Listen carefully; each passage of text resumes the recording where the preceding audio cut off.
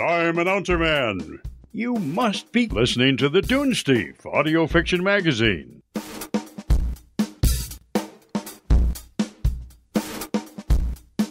And now here's your host, Rish Outfield and Big Anklevich. Hi everybody, welcome to the Dunesteef audio fiction magazine. I'm your host, Big Anklevich. And I am Sir Rish Outfield. Sir Rish Outfield, wow, have you been knighted? Be knighted. Oh, I see, that makes more sense. I figured the subject matter of today's story would be knightly. Oh, okay. Keira Knightley of us to refer to ourselves as that. That's one thing we'll never be able to do is a nightly show. Oh, that's true. Can't even get a weekly show, jeez. W-E-A-K. You said it, Rish. Anyway. Right, it's all about fun with punny words. Why does it seem like it's been so long since we've had an episode? I don't know, it actually hasn't. It's been less long than usual, I would say. Maybe I say that in every episode. It has been a while since we got together to record, because I had a couple of weeks where we were unable to get together because I had to work nights and stuff like that, and now here we are, face to face. Don't you dare go there. Couple of silver spoons, everybody! Yeah. Open to find! Yeah! Prepare to die. But yeah, so that might be why you think it's been a long time. Well, it's also odd because not only are you using a new computer, but you're using a new recording device, so it feels totally brand new. Yeah, it's very different. I thought it would be a cool setup. I doubt it. I'm using the Zoom that I got for the Anklecast instead of taking my poor aging grandfather of an iMac and plugging it in and watching it limp along on its crutch. I just thought it might be easier. It might make that iMac last a little longer if we start using this. Well, yeah, anything that makes it easier. And if the sound quality, you say you can hear it. Yeah, it's just as good. Can the folks at home hear a difference? They shouldn't, because it's coming out of the same mic. All this thing is a recorder. It's Okay. no different. It actually might be a little better, because if I close this, close the laptop, and now we have no computer going, so there's no fan. Of course, the fridge will kick on in a minute, and then we'll have a fan going, so there'll be more new noise. Yeah, and it sounds like somebody's doing construction elsewhere in your house, so. Yeah, and of course, now that we don't Is that have... a pile driver? What does that sound?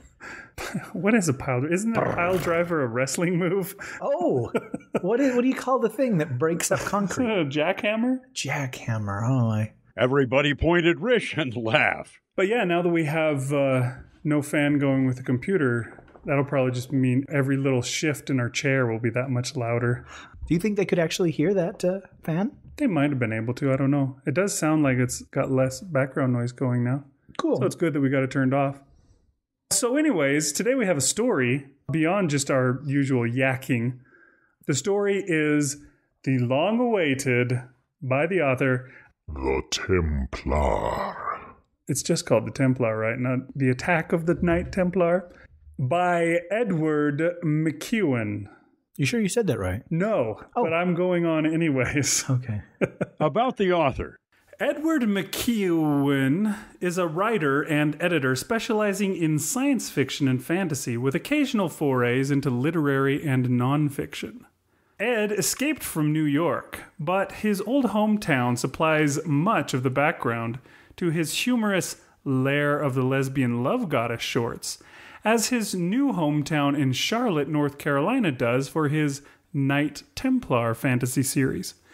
He enjoys a wide variety of interests from ballroom dance to the martial arts, and has the good fortune to be married to the talented artist Shelley Kiefer. He also has edited 3 Shah Da anthologies of wry tales of the apocalypse, and a wide variety of short stories. Ed is best known for his Robert Fenneday Shasti Rainhell series of SF novels, issued by Hellfire Publications. And who did the episode art for today's story? Funny you should ask. Actually, it's not funny at all. It's sad. No, it's not even... It's just... You don't know who did the episode art. I do. It's just kind of a normal question. There's nothing funny about it. It's just a regular answer. The guy who did the artwork is named Michael Church, and he's done all the covers for Edward McKeown's stuff. And Ed just offered, hey, do you want to use the art from the anthology that I have of all these Knight Templar stories as the art for this thing? And so we said, yeah. And there you go. That's where it came from. Well, it wasn't funny, really, but that's the answer. Well, if I had been forced to create the episode art, it would have been funny. Yeah. You know, look away, it's so horrible. Not sort of funny, ha-ha. It would have been one of those cockroaches wearing a Walmart vest, which is somehow reversed. And also, you drew the cockroach instead of just putting a real cockroach and drawing the vest. I think I remember you talking about that. Saying, boy, it sure would have been easier if I'd started the other way. Today's story was produced by producer extraordinaire. I'm sorry, what was that? Extraordinaire. That's a little hint of what's to come for you folks. Producer extraordinaire, Bryan Lincoln. Bryan Lincoln. Bryan Lincoln. Sure, just dig yourself in deeper. And humiliation. That's right. He does defecation. He does defecation. An amazing job with every production that he does, more extensively than anybody else who works on our show, to the point where he has a documentary he creates on each episode to show how he did things. He's got a behind the scenes. It's the special features DVD that you can get. It's the director's commentary. Ooh, you gotta try that sometime. That'd be funny. Although I don't know that you could do something like that with audio. Because the audio, they'd be like, right here is where you can't hear what's going on anymore. Anyway, so Bryan Lincoln, producer extraordinaire, is the producer today. And we'll have a cast list for you on the other side. Meet you there.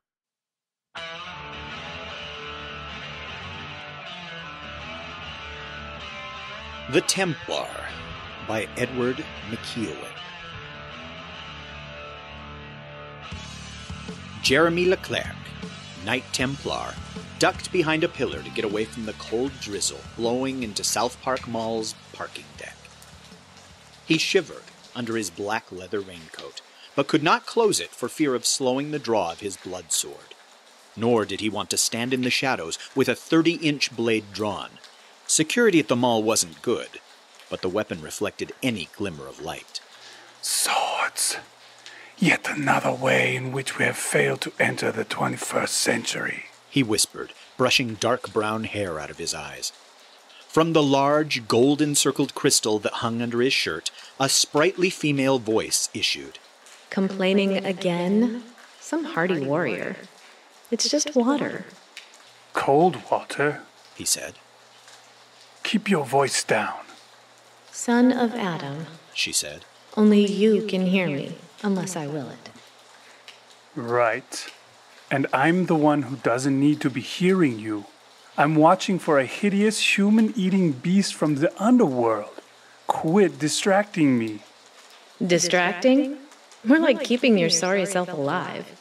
Not all monsters are ugly bunches of muscles. This one might be gorgeous. And we don't know that this one eats the women. They just disappear. We know nothing about what we're up against. My guardian angel, he muttered, is a know-it-all pain in the ass. I sense something, she said. A hint of pain and terror in the wind. I fear we are too late. Damn it, which way? North, by the cell phone tower. Jeremy ran down the ramp, avoiding the video cameras that he'd earlier noted. Then, he was out in the December mist, his feet splashing through shallow puddles as he raced out past the high-end restaurants, ducking behind SUVs and monstrous pickups to avoid the eyes of the miserable valets by McCormick and Schmick's. The rain and mist grew worse, curtaining him off from the mall and late holiday shoppers. So much for America's sunny south, he muttered, putting his right hand on the bloodsword's grip. The darkness next to him wavered, and Shadowheart appeared. As her blonde hair and blue shift did not cling, she'd only manifested as an image. Incarnation was difficult for her in the earthly realm. This is no natural storm, she said. Look. There. Where the streetlights have failed. Jeremy moved out, staring into a darkness that was more than the absence of light. Then he saw it. It drifted forward, one with the mist, towering over the nearby cars. The creature was a pale image of a woman, with colorless hair draped down its back, wearing a flowing dress. The rags of its dress and hair tossed in the wind. A grief-ravaged face of haunting beauty seemed to focus on the horizon. It was as if the rain and mist had taken their own mournful form. In one hand, it held what looked like a bunch of blood-soaked rags. In the other, hanging loose-limbed as only the dead can, was the body of a woman, well-dressed, a handbag dangling from her shoulder. Her wide, staring eyes and open mouth were stretched in horror. A banshee, Jeremy snarled. A sound reached him. A high, painful sound that might have been the wind sighing, but wasn't. The banshee sang its awful song. It raised the hand holding the corpse over its head, easily 15 feet in the air. The long, bony hand opened, and the corpse flew up into the sky and vanished. Jeremy's sword slid from its sheath as if eager. Its silver shone bravely in the low light. Jeremy rushed forward, weapon held high. Jeremy, you fool, no! Shadowheart called. The banshee's mournful face lowered to regard him. Its eyes were huge, dark pools that drew him in. Despair shattered Jeremy. A howl of grief and pain burst from him as he stumbled to the ground, sword falling from nerveless fingers. Every loss he had ever experienced welled up fresh and painful as a new cut. The rain felt colder than the pit of hell, and his body shivered with ague. He managed to look up at the looming banshee with its soulless eyes and ravaged beauty. Its wind-like song filled his ears.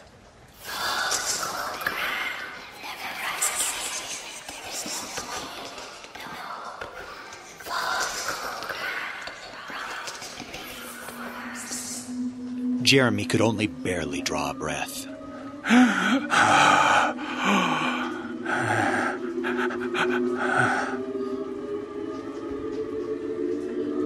Back! A voice cracked. Suddenly, Shadowheart stood between him and the banshee. But she was not the slender blonde teen. This Shadowheart towered over Jeremy in her black armor. Her green eyes, set in a heartless face framed with midnight hair, blazed down at him. She turned to face the banshee.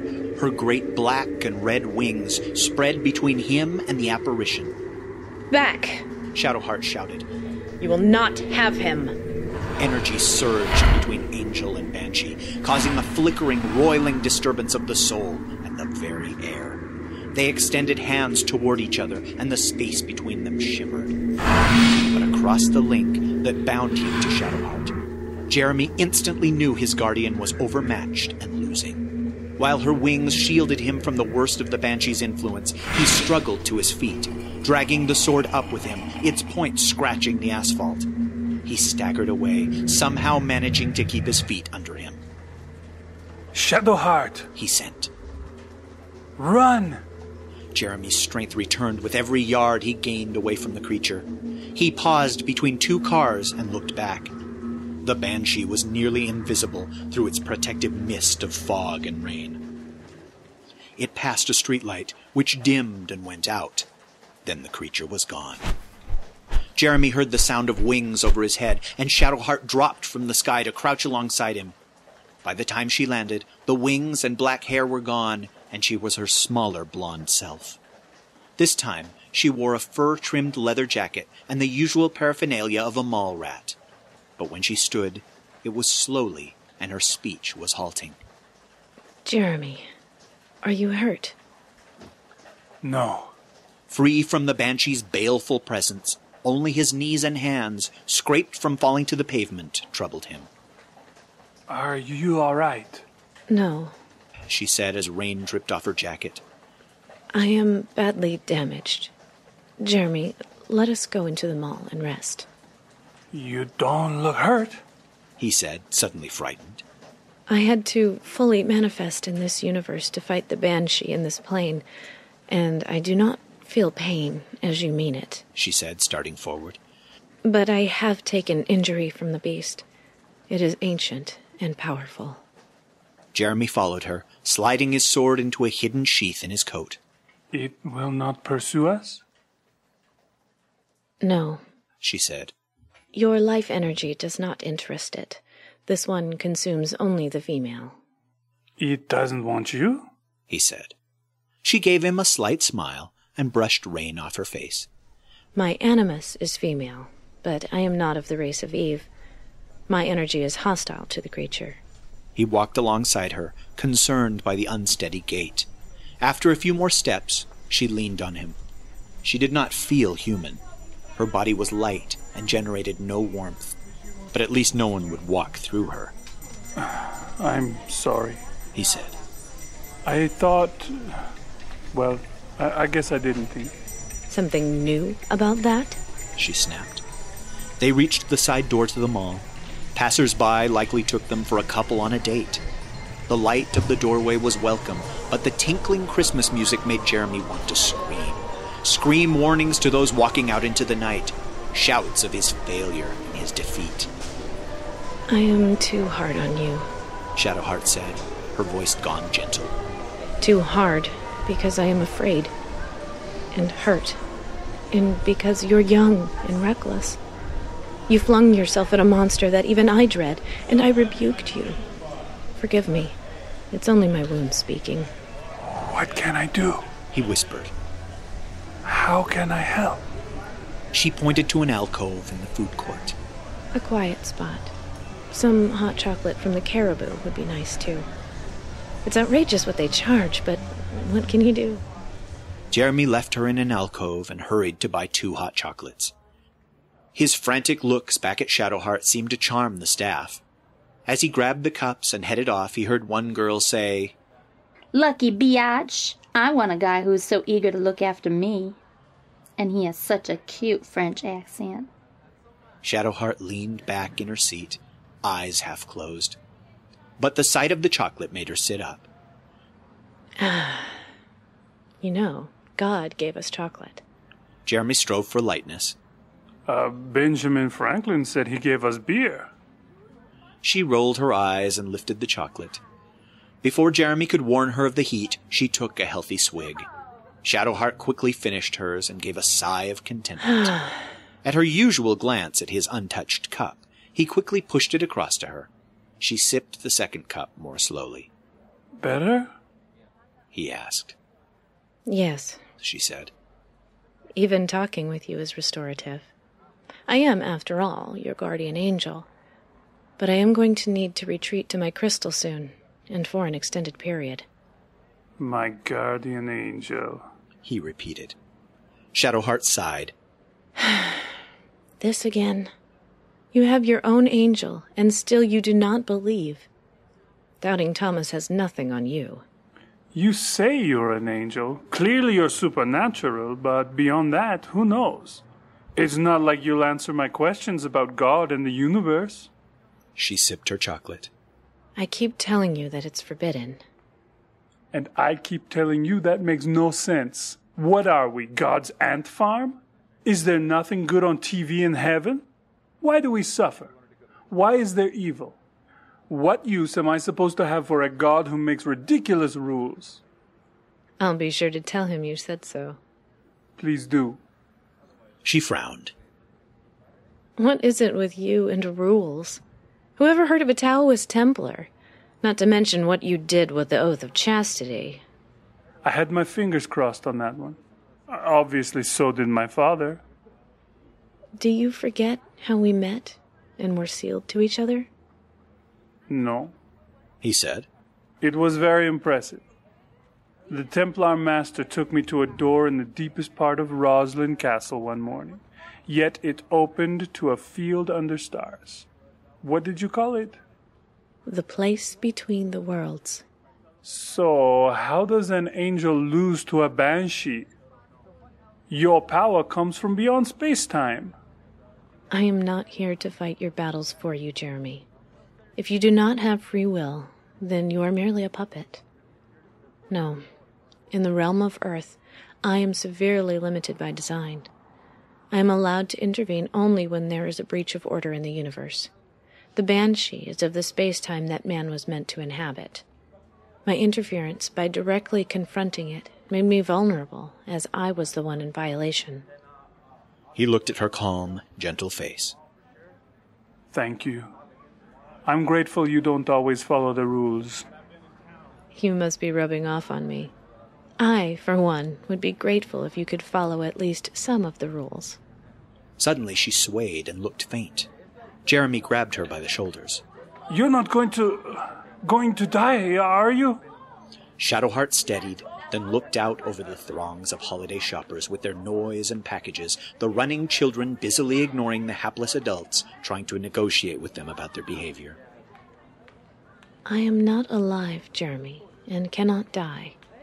But in this earthly realm I can dissipate to where we are parted, and I am no longer me. I would pass to the hollow place, where I have no purpose, no function, and no reason for being. When I am not a guardian angel, I am nothing. Jeremy struggled to comprehend as he tore at his shirt, trying to pull out the crystal. Then go now. She put a calming hand on his arm, a light touch, like a bird settling. Soon, she said. But you must promise me not to fight the Banshee until I return. Jeremy pressed his lips together. That was the third woman murdered in 2 weeks. When will it strike again? Shadowheart shrugged. It's not a natural creature. It doesn't need to eat every day. It might not kill again for 1,000 years, or it might kill 1,000 times tonight. Is there something we could give it? He asked. Could we bargain with it? No, Jeremy. It is not a personality. It has no intelligence, no self-awareness. A banshee is more like an animated wish to kill. It's a fragment of matter from the beginning of time that has taken on this form. It exists on the borderline between life and unlife. Perhaps that is why it seems to hate and destroy the living. Am I to leave that horror to kill God knows how many while you recover? She frowned. The banshee is an enemy beyond us. You cannot get close enough to strike with the blood sword. I cannot stand against it again. He slammed a fist to the table. A group of teens at another table turned around. They met his glare and returned to their cell phones. What harms the thing? He demanded. Iron, she said, her voice gone dull. All things of ancient fairy fear iron and steel. Her head nodded and then snapped up. Jeremy, I must go. Do nothing until I return. Suddenly he was alone in the food court.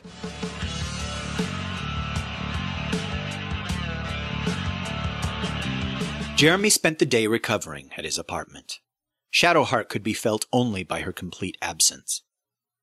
Worry about her health conflicted with a relief at being free of her badgering and not having to explain about who he was going to turn to for help.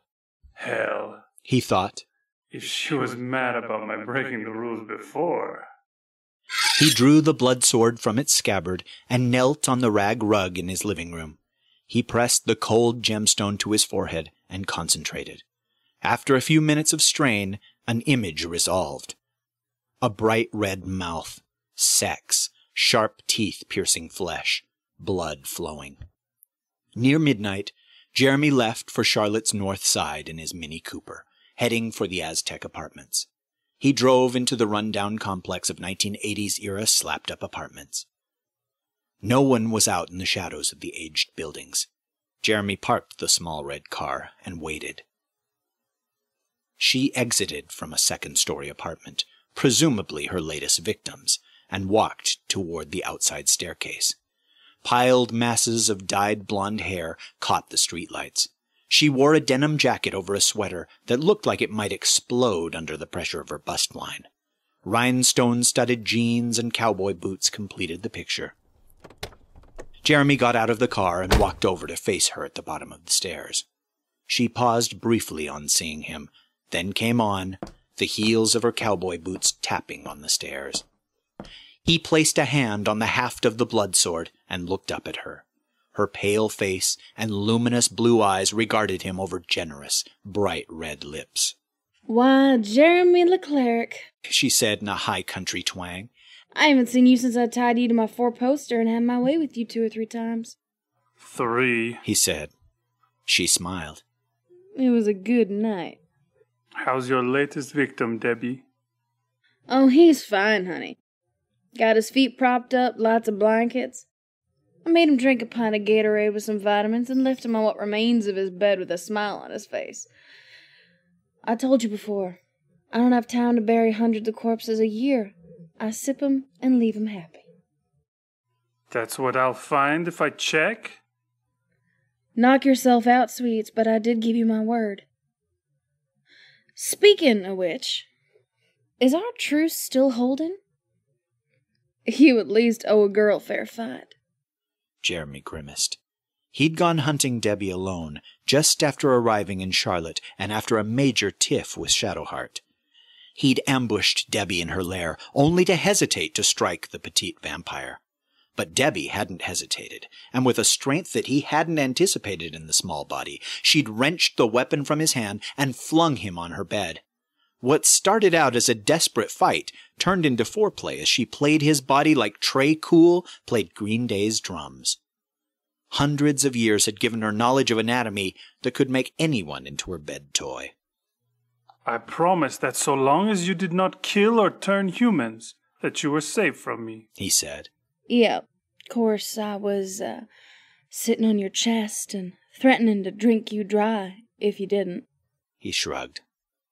A Templar may not claim duress. His word is inviolable. She smiled and came down the remaining stairs to take his arm. "What brings you out looking for me?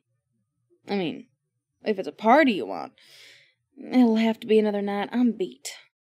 Jeremy couldn't help but smile at the buxom vampire. No party, thanks. But I need your help. There's a... "Is this a long story?" she said. "I mean, I love listening to that European accent of yours and all, but..." Kind of. "Good. There's an all-night diner on Central. I love their food and the chocolate shakes." Didn't you just eat? "I nourished my vampiric essence," she protested. "Hasn't done anything for my tight little tummy. And being the undead, I can eat any damn thing I want and not gain an ounce." Jeremy drove them to the landmark diner on Central. To his surprise, the old Indian gentleman on the door knew Debbie and gave her a wink. He took them to a quiet corner booth. Debbie slid in and rested her formidable breasts on the tabletop. She sighed. "Try carrying these things around for a couple 100 years. Yeah," he said, trying to keep his eyes on hers. A waitress, a slim, pretty girl with a ponytail, walked up. "Do y'all know what you want?" "You betcha." Debbie smiled. "Big, thick steak with a pile of onion rings and a chocolate shake." "How do you want that steak?" The waitress laughed. "Rare," Debbie said, rolling the R's. "Now, how can you eat like that and have such a tiny waist?" The waitress asked. Debbie batted her big blue eyes at her. "I'm on a liquid diet most of the time. But better watch out, cutie. I might take a bite out of you." The waitress giggled and blushed. "Coffee and a Danish," Jeremy grumbled. The waitress walked off, with Debbie giving her a speculative look. "Do you mind?" Jeremy said. "Come on, Jeremy." Debbie smiled.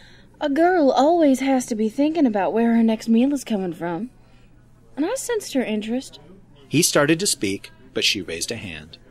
"No business till after dinner." The meal came out quick and good. Jeremy watched in astonishment as Debbie ate enough dinner for 2 men, washing it down with chocolate shakes. Meanwhile, she chatted amiably. Debbie was a good small talker, a necessary skill to lure victims. "So," she said with a sweet smile, "now that you've given a girl her propers, what can I do for you?" You've heard about those women disappearing from the malls?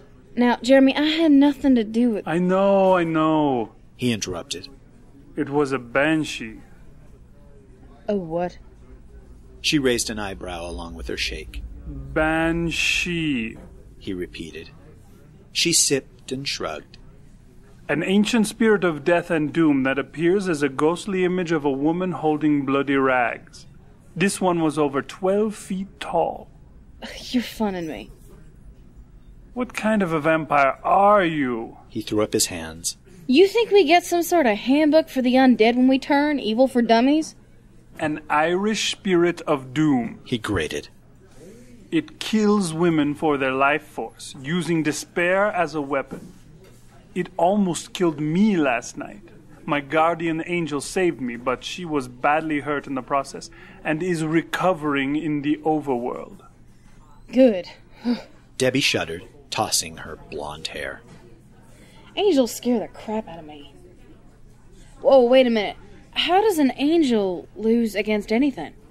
Shadowheart can only intervene with her true power if some rule, which only she seems to know, is broken. When she saved me, she broke the rules and became vulnerable. She was nearly destroyed. Oh, too bad, so sad. Debbie said. Be serious for a minute. Jeremy leaned forward. I need someone to act as bait for me while I find a way to kill it. You're the only powerful supernatural creature around here not likely to try and kill me. So I've come to you. And I do this why? She said, resting her chin in her hands. Money? He asked. She shook her head. Because it's the right thing to do? It took a full minute for her to stop laughing. Jeremy, you kill me, sweetie! Oh, that was a good one. What do you want, Debbie?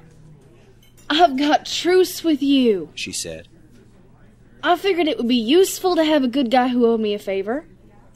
But I can't screw every Templar or other good guy into submission. Well, I could, but it would take a lot of time, and I might get unlucky and run into a gay one. There are no gay Templars, he said. Yeah, right. Don't ask, don't tell. Sure. Anyway, what I want is the same deal with all the forces of light. I don't kill or turn humans, and no one hunts me. A white pass, Jeremy murmured. There's only been 3 of those given in the last 500 years. Start a trend, she said. Jeremy considered. Having spared Debbie, or truth be told, been spared by her, he'd studied all he could find on her. There was no record of Debbie killing anyone besides a serial rapist in the 1960s since the Civil War. There are dead that you slew after you first turned, he said slowly. She nodded.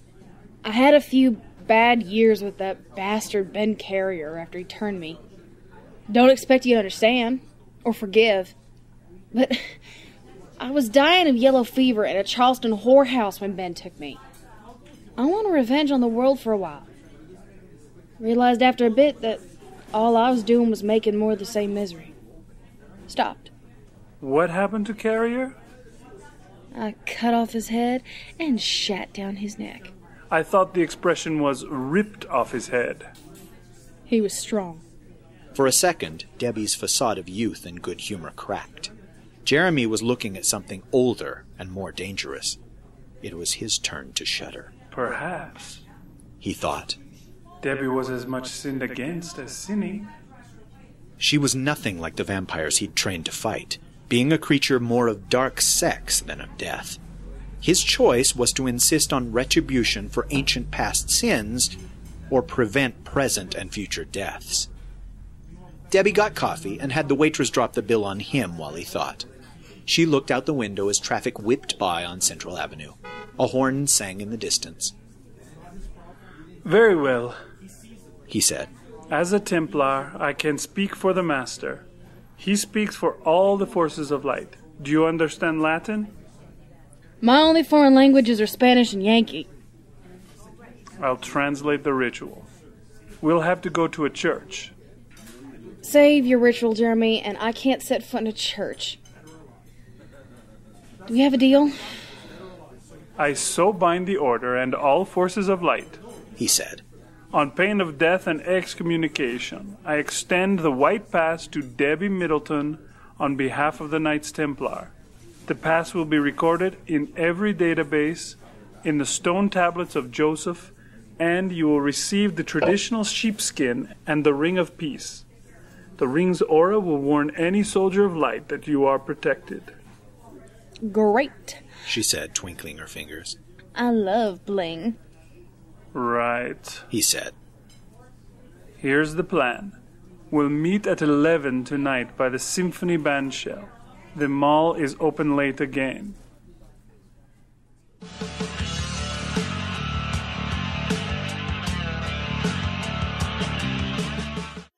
Jeremy and Debbie sat in a truck cabin in the outskirts of South Park Mall, where the blood sword had told him to expect the Banshee.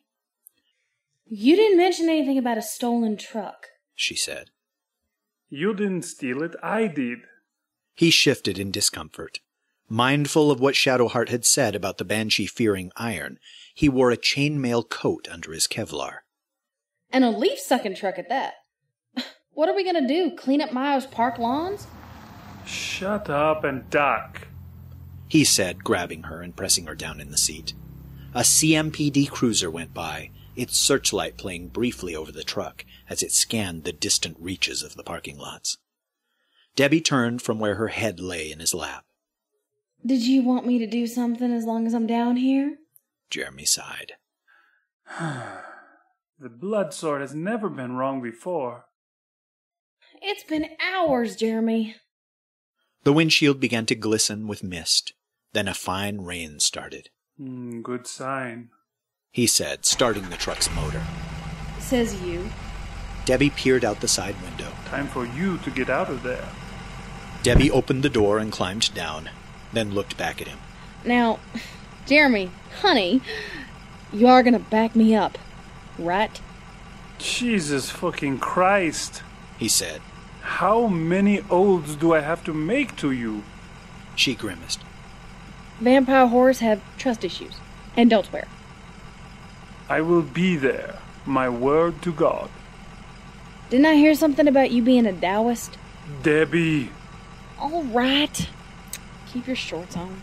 She strode off into the gloom and mist, which thickened by the second. He could barely see the glimmer of her blonde hair.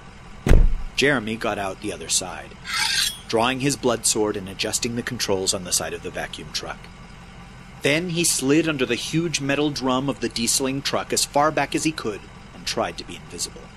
He couldn't see Debbie anymore, but comforted himself with the knowledge that she had better night vision than he did. A shriek split the air. Debbie came flying out of the darkness, her cowboy boots clacking like mad on the asphalt. For a busty woman, she was really making speed. Jeremy! On her heels came the Banshee. It wailed its wordless song of misery and death. But Debbie wasn't listening. She plunged past Jeremy, still screaming. Jeremy! Behind her, the Banshee, perhaps puzzled by Debbie's failure to succumb to its song, reached out a long, bony hand. As it strode past Jeremy, he plunged out from under the truck, striking a backhand. The enchanted sword cut through the Banshee's mist-like body without resistance, but its effect was immediate. The Banshee howled in pain and bent double. Before Jeremy could cut again, its ghostly claws struck him.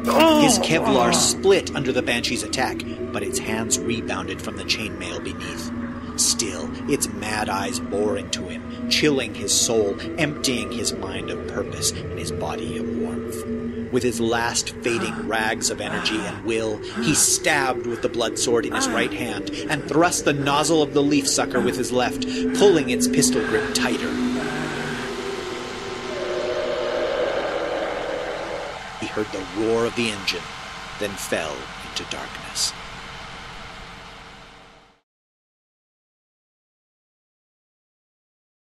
The world came back slowly. First with the sense of water falling on him and penetrating his clothes. Then the sound of the truck and its roaring vacuum. He opened his eyes to look up into Debbie's luminous ones. He lay in her arms, his head pillowed on her large, very soft breasts. Right. He thought muzzily. They're real. Did I get it? He asked. Yeah, she said. it disappeared up the nozzle and into the truck, but I don't think it's dead. I can still hear it. She shivered. He painfully craned his head around to look at the truck. The huge steel drum had evidently contained enough of the property of iron to keep the Banshee contained. Jeremy groaned as she helped him to his feet. He felt a little woozy and reached up to his neck, finding some waterproof Band-Aids. He glared at her. Debbie? Oh, come on. She pouted. It was just a nip and a sip. You lose more when you cut yourself shaving. Take my car. He said, handing her the keys. Follow me. They pulled out of South Park and headed up Sharon Road to Independence Boulevard, then east on Highway 74. A half hour in a countryside road took them behind Bubba's Auto Salvage Yard. Jeremy cut the chain on the fence, and they both drove in, heading for the auto crusher. As he pulled up and got out of the truck, Debbie parked next to them. Jeremy hopped out and looked up at the huge machine. Impact 5, it said on the side.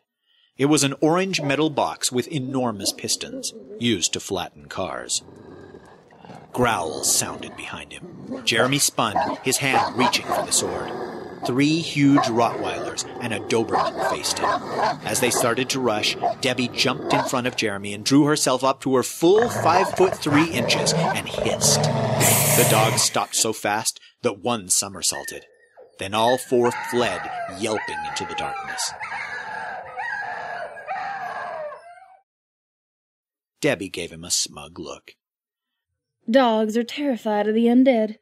It's in Evil for Dummies, Chapter 4. You ought to get yourself a copy. Jeremy hopped back into the truck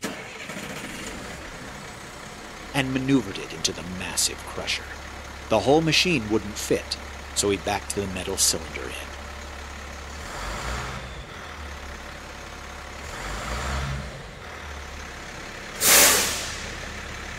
Debbie, start her up. Oh, hell. She said. Now he thinks I'm the damn mechanic.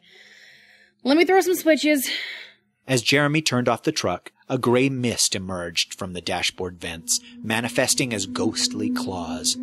Somehow, the Banshee had found at least a partial outlet. Debbie! He shouted as the claws struck. There wasn't enough room to pull his sword, but even half-drawn, it cut the ghostly hands reaching for his throat. No use yelling at me! She shouted back. I'm going fast as I can! No! He yelled again. The claws struck, and his arm went numb. He switched hands and whipped the sword around in its sheath. One claw dissipated. The other struck, and his left leg went numb. With a sound like an old Star Trek phaser, the Impact 5 came to life. Massive jaws pinched down on the back of the truck, drawing it in and crushing it. The Banshee gave a dreadful howl from its imprisoning cylinder as metal was driven into it. Its final shriek of agony and despair almost made Jeremy pity it. The machine cycled, dragging more of the truck into it, with Jeremy still in the cab. The roof over his head started to buckle. Jeremy struggled, but his half-frozen body betrayed him. The door hung in its bent casing, holding him in. Debbie! He screamed. He let the sword slip back into its sheath and threw his shoulder at the door. Debbie leapt to the truck's runner, wrenching the door off the frame with inhuman strength. Grabbing his arm in a way that made him glad it was numb, she yanked him out of the cab. They thumped onto the oil-soaked ground.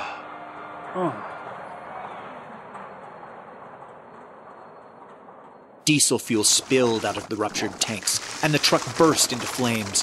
Debbie threw him up on her shoulders, and they sprinted for his Mini. By the time they reached the car, Jeremy's body again responded to his demands, though his arm felt like it had been pulled from its socket. They jumped into the Mini and roared out of Bubba's.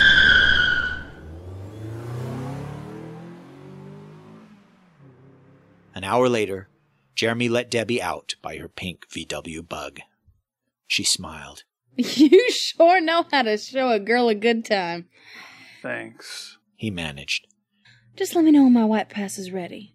I'm looking forward to getting my new ring. I'll call the Grandmaster and have it FedExed. Jeremy drew a breath. I owe you. She looked at him, her smile fading. Jeremy, honey, I like you, so I'll tell you a couple of things. Don't get too fond of me. I ain't good for you or anyone living. You are a little too trusting and way too naive. Try not to get killed. Deal. Sunrise soon. Better get on the ground. She shook her head and sashayed off toward her car. Jeremy drove home, staggering up the 36 steps to his top-floor apartment. He gratefully made it to his bedroom, collapsing across the bedspread, fully dressed, too hurt and miserable to draw the curtains. He stared at the rising sun. Suddenly, Shadowheart stood in the room. Sunshine streamed through her simple blue shift, and her golden hair made banners on the wall. She vibrated with health and energy. I'm back, she sang, spreading her arms. Restored and returned. She danced her little joyous dance to greet the sunrise, smiling beatifically at all God's creation. Then she turned to Jeremy, who lay unmoving on the bed, glaring at her from one open eye and stinking of oil and smoke. You look like crap, she said.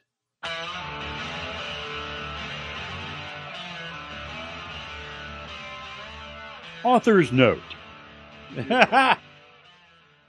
The Jeremy Leclerc stories were for Charlotte and Fantasy what my earlier Lair of the Lesbian Love Goddess series was for New York City and SF. A chance to have good-natured fun with the place I'm living. Jeremy is kind of a version of me, trying to get the answers to life's little mysteries, as Detective Guy Noir says, only he has an actual guardian angel to put the questions to. He finds that being face-to-face with angels, demons, and devils doesn't help as much as you would expect. So while he's up to his eyeballs in sexy vampires, hot red-headed girls who are actually jaguars, and the assortment of good-looking witches, he also has to put up with an enigmatic and snarky angel who either appears as an annoying mall rat kid sister or a black-haired, green-eyed Xena warrior princess with wings. All of the Jeremy stories are collected in the recent anthology Night in Charlotte, available at Amazon.com.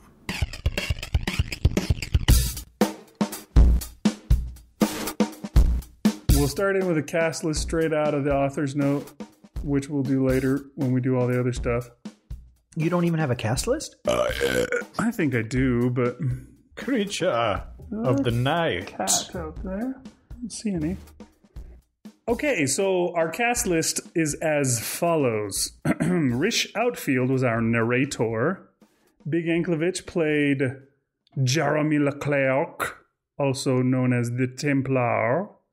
Starla Huchton was our guardian angel. Kathryn Pride was our vampire.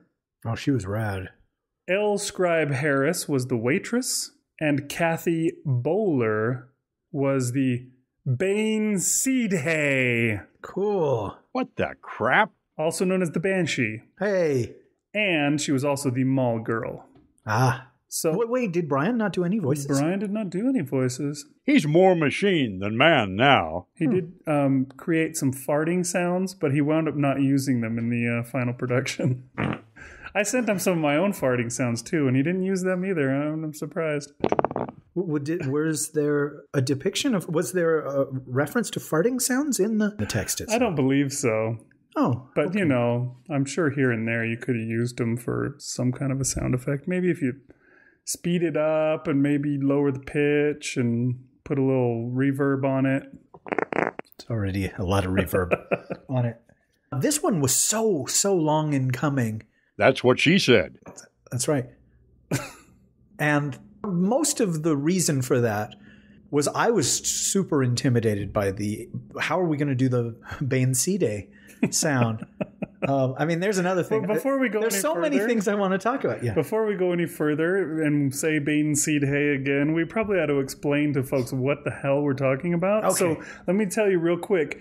The original spelling or the traditional spelling, or I don't know, the Gaelic spelling, if you could use such a word like that on a show like this, it came with the spelling of Banshee which I guess is how they spelled it. I don't know. Did they even use like Gaelic? Did they use Roman letters? I would think so. Or was it those like tattoo? You know, you've seen that Celtic ring or whatever it is kind of a thing. Did they have like crazy letters like that? I have no idea. Maybe it's the Gaelic spelling or whatever. But anyways, it's the spelling of it not like you would expect. It's not spelt like it sounds. The Bain Sidhe, which is B-A-I-N space S-I-D-H-E, is apparently the original spelling of the word banshee. I was so disappointed when I discovered that. I honestly thought that Edward had created his own monster in this, and it was a Bain Sidhe, and it was unlike anything that we'd seen before, and it's terrifying and unknowable and full of dark feminine energies and all this stuff. And then I don't even remember how I discovered that it was just Banshee. I wanted to reject the story when I heard that. It so disappointed me. To the point where we took the story, but he kept insisting that he was going to still pronounce it Bain Sidhe during even to the point where we got to the first part where the word comes up and I was the one that said it. He looked at me like, no, you can't do that. And I'm like, no, I am doing that. We are saying it correctly, as we insist with all words on the show. We never pronunciate them. We pronounce them correctly. And I insisted upon it. But Rish is still pretty upset. I still would rather have gone the other way. And so for the rest of the show, you will probably hear him refer to it as Bain Sidhe. Definitely. So back to what you were doing before I interrupted you. Do you even remember what it was? I can't remember, but there was a long time that this story just sat fallow. We had accepted it, but we weren't going to produce it. You were saying you were intimidated with the Bain Sidhe song, I think. Yeah, that was a big thing of it. I had read the story, and part of my wanting to produce it was, how would we create the song of the Bain Sidhe, something that's terrifying and feminine and mysterious and all that stuff I said before. I had it in my head that, okay, what we'll do is we're going to get Big's children to sing some like unearthly tune, some like minor key, like creepy little tune. And then we'll just like play with the pitch and the reverb and all that. So it will become the demon sounds that I so love or whatever. And just how eerie would that be? And, maybe make it even higher. And it will sound wrong because it's children. And people won't realize instantly, oh, that's children. They'll be like, no, there's just something wrong with that woman's voice or whatever it is. And I think I was just too intimidated by that. I think it was partly that, and also partly because you had several other things that were on your plate, and you realized you wouldn't be able to eat them all. And so you gave Bryan your scraps.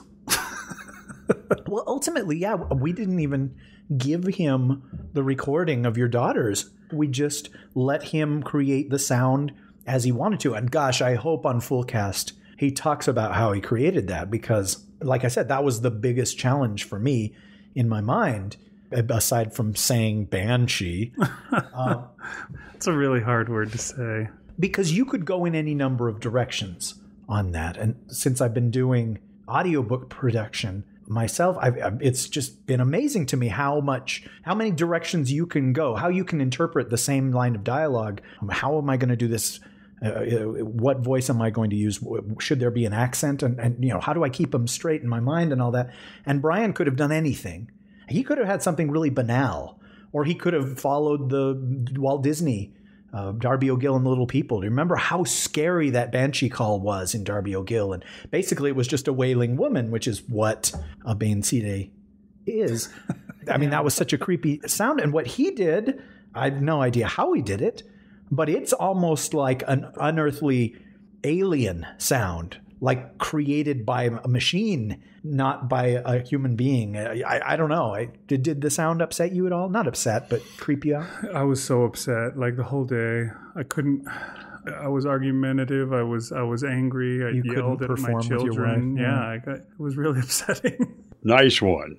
Well, see, I wish that we had Bryan here. And one day, I guess we need to do like a Skype call episode and have Bryan be one of our people. We meant to do that. Was it with this one? Wait, or the did one we before? do it with Harlan's Wake? We meant to do it with Renee. She was the other one that we were going to do it with, and then we just wound up not doing it because we didn't have time or something like that. So we did do that with him. So he's had his chance. He's He's not coming back. Forget him. But hopefully he talks about that and he gives that a lot of weight, because I don't know how he did it. It didn't sound like, oh, okay, well, he just took, an accordion and played it. I don't know. He just scraped his hand on a blackboard while rubbing a balloon with wet fingers. While chewing tinfoil. Oh, wow. Went from a sound to just an awful thing. This story was fun. It was more of an adventure story than a deep philosophical kind of a thing. It was really enjoyable. It made me think a lot of, do you know the name of the guy that does the Dresden Files? Butcher. Yeah, that's it. It kind of reminds me a lot of Jim Butcher's Dresden Files books, where you have this guy that's set in the modern world. He's just there, and all this stuff is going on in the modern world, but, it's like just beyond our sight, or, it's just stuff that you don't quite pay attention to or something, you know what I mean?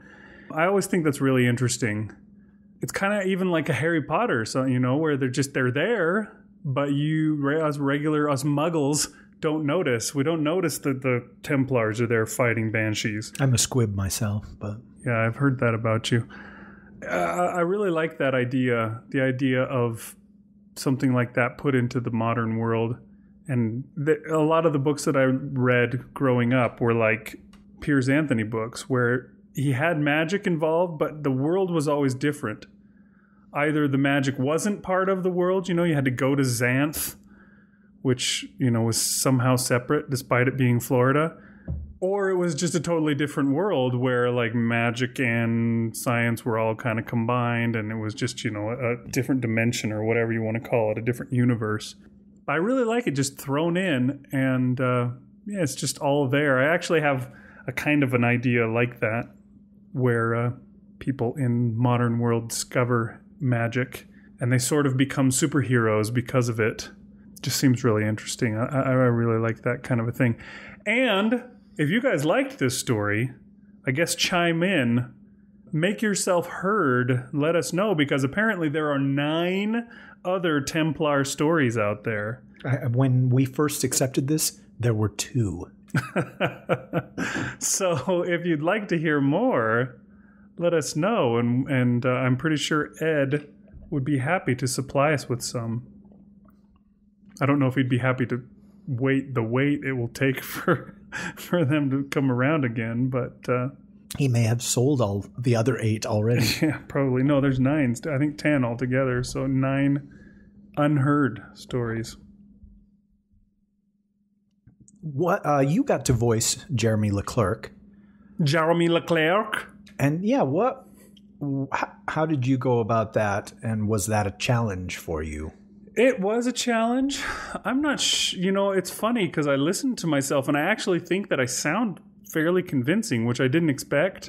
When I heard myself do the first line, I was like, oh no, this is going to be bad. Because, we recorded it a while ago, and then Bryan did his thing and his magic and sprinkled some pixie dust on it, and all of a sudden it's this great thing that we have. And yeah, hearing it again, it's been long enough that I'd forgotten even that I did the French accent for the story.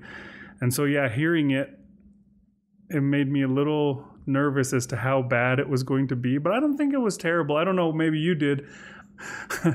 Well, if he had been one of those typical Frenchmen in a story that would say things in French from time to time under his breath, or, he always curses, or he's Zut alors, mon Dieu, and all that, would that have been more difficult for you? Not really. I actually took 2 years of French in high school.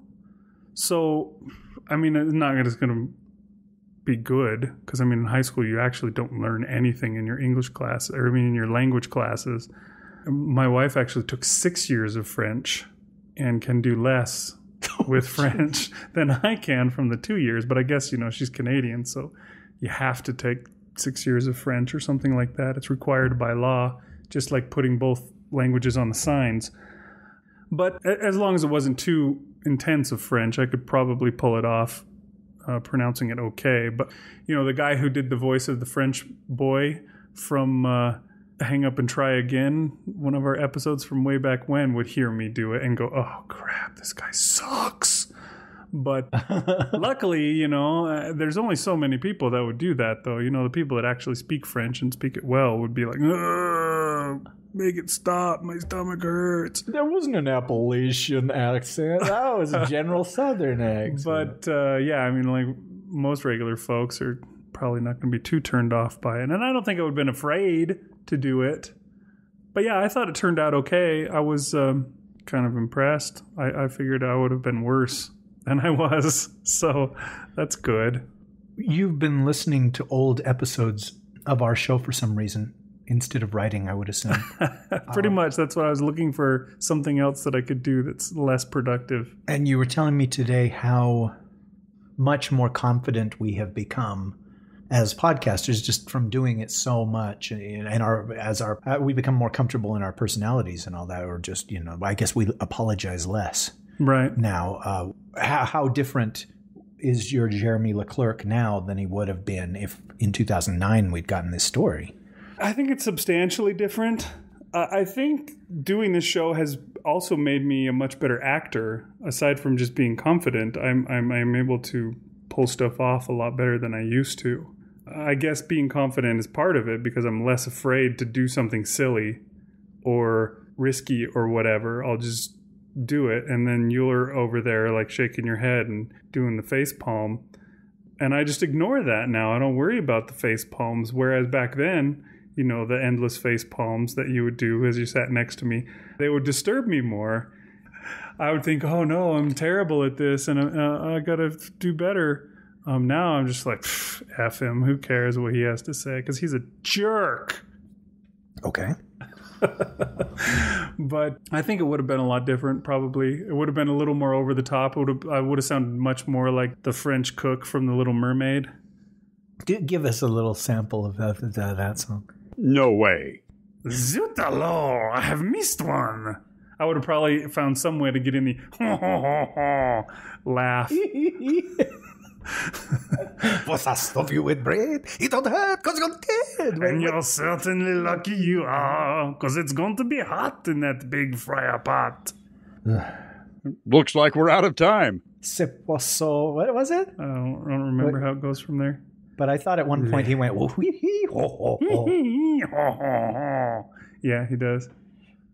The one bummer about it was I'd forgotten that they mentioned any French accent in that story. So when we went to read it, I remember we're like, oh no, this guy has to have a French accent.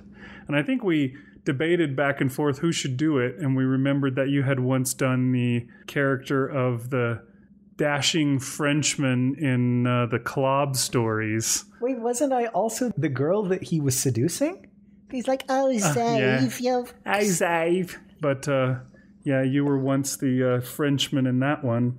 And so I so it was your turn? No, I think we were thinking, oh yeah, you've done for you can passed it off once, maybe you can do it again. But I don't know, somehow I managed to be the guy that did it. Maybe it was my turn. I don't know how I wound up with that. Or maybe it was just because you were already narrating, so I had to be the guy. Well, did Bryan assign those roles to us? Typically, when somebody produces the show, they get to cast it, too. Yeah, he probably did, but I don't remember. It's weird. I guess it's just because it's been so long. We got so slow, you know. This is one of those... I think when we accepted this story, it was right at the very end. You know, we'd already closed submissions and we were just reading off the last of the stories that we had left with the submissions closed. And this was one of the last ones that we got, I think, before we closed them. And so it was at the very, very end of our list of stories. And so it's been hanging around for a long time. The process was slow enough that I've forgotten all the things that, you know, came up along the way. Well, yeah, that's kind of the process. When you go into this level of production, I mean, that sounds arrogant, I guess, but we could put things out so much faster if it was just a straight read. I'll do this one, you do that one. True. But it's a different show. And, you know, I think we've done stories where it's been maybe not a straight read exactly, but it's very minimal sound effects, just you and me. Mm-hmm. Just doing all the parts and all that. And it makes it faster, but it's still... Don't we always put music? Don't we always do sound effects? At least some? Yeah, we pretty much always do it some. Like when you did the one that you did of we did the live reading in Vegas of... Wedded Bliss. Wedded Bliss, thank you.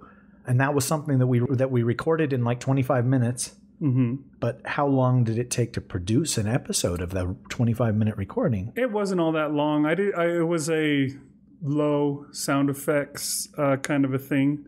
You know, the only thing I did was take the music and make it sound like it was coming out of a crappy radio. And then I put a little bit of sound effects of like kids running around and making noise. And here and there I put a burger being flipped. I did hear that. Was it Travis Tritt? It wasn't Travis Tritt, no. It was a guy named Richie Reinhardt, I want to say. Got from Jamendo, you know, the standard place that you can get Creative Commons music. But yeah, it was a pretty simple production as far as the sound effects went, which is good because it would probably still not be out if it wasn't. Yeah, I hear you. And the level of production that Bryan always puts into things would frankly take me 6 months to do. Right. And we've talked about Bryan a million times. I mean, he wants to challenge himself. He wants to outdo himself. He's in a race, and the only participant is himself. He must just have that kind of personality where he takes the road less traveled. And as far as the Parsec Awards, that has made all the difference. Yeah. His show has 1 nomination and 1 victory, and our show has, 5, 6 nominations and still 0 victories? Yeah, I guess it does make a difference. Maybe we ought to try a road less traveled, a race against ourselves. It's a race just to get an episode out a month, man. Yeah, it has become that, sadly. Sometimes I still marvel at what we were able to do before, because we used to we'd put out like 3 episodes a month at least in the old days. And there were even a time or two where we had 4 episodes, an actual 4-episode month. How could you? No idea how I managed to do that, because at that point I was doing most of the stories by myself, and you were doing the episodes. I would do the story and we'd put it together at the end. And I don't know how I did it, man. I don't either. It's not like you have significantly less time now. I mean, you've got 1 more kid, but you've still got the same job. You still got the same commute. You still got... That's true, but you'd be amazed at what a difference that 1 kid does to my free time. But I also would think that there's been a learning curve with production. And let's say Enter Sandman by Jeff Carlson came onto your desk today. You'd be able to do it faster and better than you did in 2009. Probably. If not, then you've learned nothing. The funny thing is, we've gotten other people as our producers to the point where I'm rusty. When I was doing Wedded Bliss, I found that I was having, I used to know exactly where all the sound effects were. I could find them in an instant. Be like, oh, I need this sound effect. Oh, okay, I know where that is. That's this one. And I could search the right thing and it would come right up and I could get it in there. And now I'm just like, oh gosh, what was that? I know I have one that works for that. Which one was it? Oh, man. And so I guess it slowed me back down. I've gotten rusty. I've gotten old. So this is the 3rd story we've done by Edward McKeown? Yeah, and no, it's actually the 4th. Oh, really? Story we've done by Edward McKeown. Okay, wait. He did Final Exam. Right. That was the first story that he had on our show. Really? Okay. All the way back in 2000 something. I'm sure it was 2000 something. 2009. And then after that, we had one of our favorite stories of all time, Open 24 Hours, which was also done by him. If you want to give us a sample of it, go. Welcome to Earthmart. Open 24 hours for your shopping convenience. Oh, my. I didn't even have to speed that up. That was my real voice. Although, hey, there's a preview of the baby voice, right? Oh, yeah. But yeah, that one we did back in 2010, about a year after the other one, a little bit less than a year after the other one.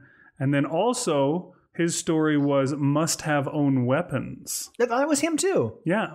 That one we did in 2011. So he's had a story every year, except for 2012. Templar didn't make it in. We took too long with it. That's too bad. Sometimes I wish that we could clone ourselves just so I wouldn't have to sleep alone. Yikes. But it's a shame. Yeah, we missed a whole year without an Edward story. Yeah, and there was no good reason for it other than that we're just too slow now. We're the children that it's talking about when you're driving down the street and it says caution, slow children playing. That's us. We're the slow children. I think That Gets My Goat has eaten into a lot of our podcasting time too. If we didn't have a second podcast, we would focus a lot more on the one podcast we have, and we would have a lot more episodes, I guess. That's probably true. But our episodes would be immensely longer because all the crap that we say on That Gets My Goat would therefore be in the regular podcast. Welcome to hell. I guess I hear you. I need That Gets My Goat. It's now that I do like I'm making quotes in the air, professional audiobook reading and all that stuff. Oh, I so look forward. I so look forward to just like editing our conversations where I don't even have to put the headphones on. And if there is a mouth sound and all that, who cares? And you know, if we had to cut something out and you can tell that something has been cut out, it doesn't matter. Me making that noise isn't the end of the world, you know?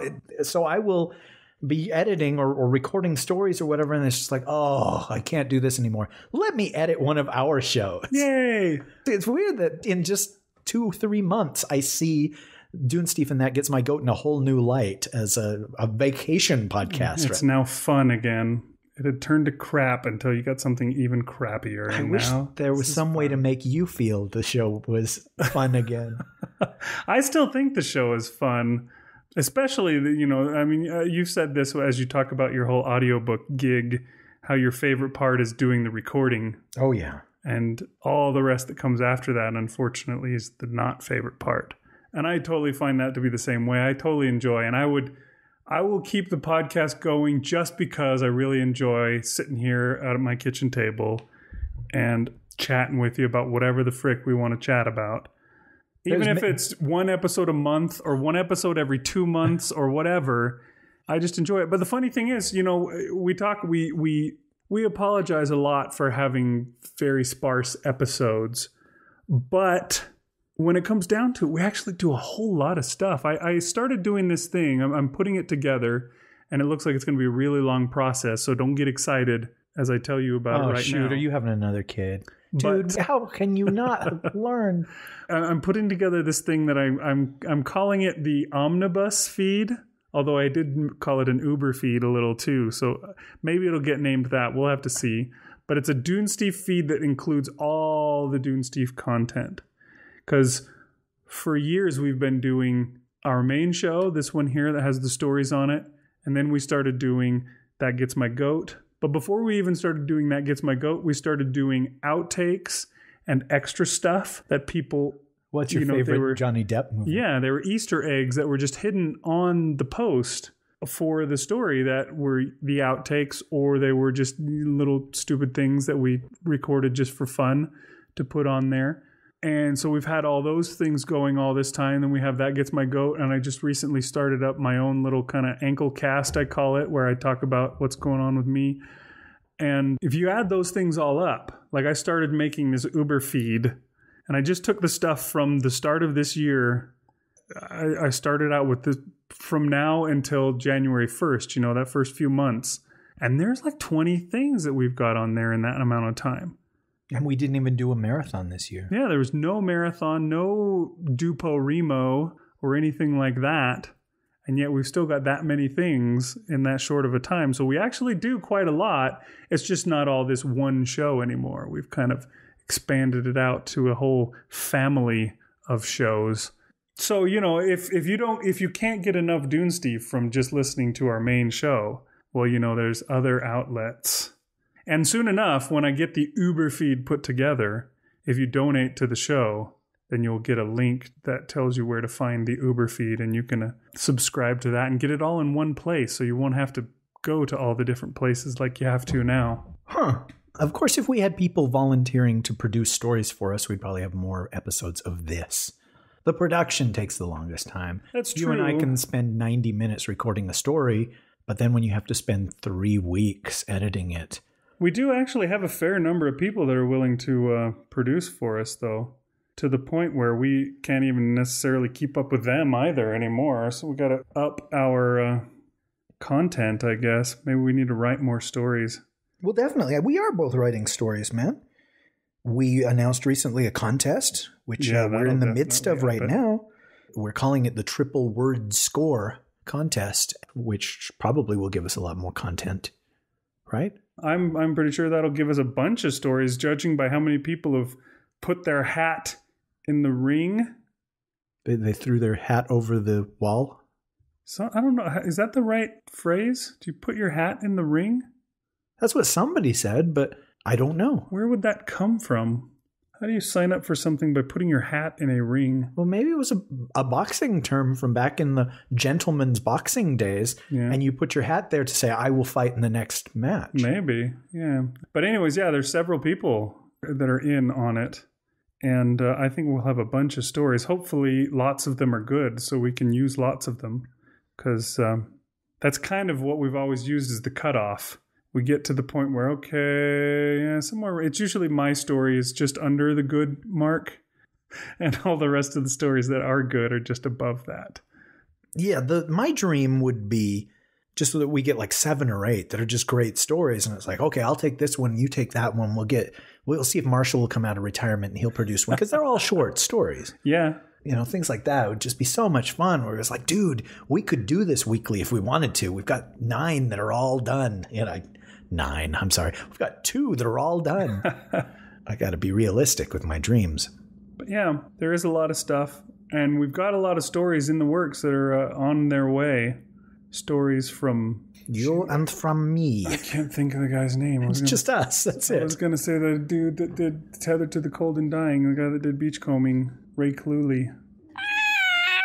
But yeah, and that's the one thing that we're especially trying to get more stories by us on there. And we've been writing them, and we've got some ready that we need to produce them. Maybe next week we'll read some of them and start assigning them off to folks, because we've got various producers who are now done with their stories, and we'll need another one. So maybe we'll have to do that. I hadn't even considered that other people would produce stories that we wrote, but I guess they would. I would hope, but maybe they won't. Maybe they'll say, F you guys. It's your story. Do it yourself, you jerks. I guess we'll see. So those kind of things are on the way, and they'll be good. They'll be good fun. And, of course, we'll still have a story here and there that isn't by us. We'll have a Catastrophe Baker story from Mike Resnick. Maybe we'll have another Templar story. Oh, hell no, Big Anchorage. Whoa. It's been a long time. Slightly offensive guest star. Where did that guy come from? That's none of your business, Big Anchorage. Okay, I can't even do him anymore. It's like you and your wife. Okay, enough of that. We've reached the late portion of our program, and we should have signed off long ago. Yeah, all right. Well, we will go ahead and do that. Looks like that's it for the show today. Thanks for listening to the Dunesteef, folks. Yes, thanks. Wait, just before we go. No time. No, it'll just take a second. Dunesteef, that word, it's been bugging me forever. What does Dunesteef mean? Is it from something? Yeah, it's a famous man in history. His name was Donald Dunesteef. Okay. Yeah, that's what we named it after. Wait, what? Who was Donald Dunesteef? Oh, right, I guess that would help, huh? He was actually the first man to claim that he liked ABBA. Ironically. He didn't really. It was... Is that irony? I don't... Oh, geez, don't get me started on that. You're right, we are out of time. Thank you, Bryan Lincoln, for producing our story this week. And thank you, Edward McKeown, for sending us this story and giving us something wonderful to put on our show. And thanks to all the voices that helped us out this week. And thanks to you, Rish Outfield, for sitting across the table and chatting about whatever the crap we feel like chatting about. Oh, well, hey, thank you. And don't fear the Bainsey Day. That's right. La, la, la, la, la. Nor do the wind, and the sun, and the rain. Thanks for listening, folks. See you next time. Your mountain is waiting, so get the Okay. Sorry, your meandering put me to sleep. The Dunesteef audio fiction magazine is published under a Creative Commons Attribution, Non-Commercial, No Derivatives license. This means that you may share these files with anyone, but you may not charge for them or alter them. So long, and thanks for all the fish.